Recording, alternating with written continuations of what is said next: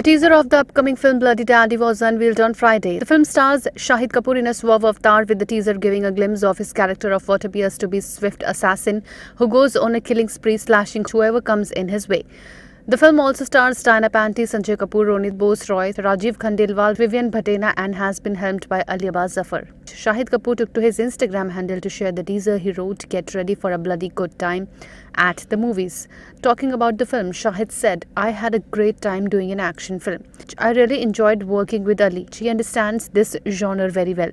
It's been a blast. This is a very special film." The film, presented by Geo Studios in association with AAZ Films, Offside Entertainment and the Vermilion World, is an AAZ Films and Offside Entertainment production. The film is set to release on June 9, 2023. INS report.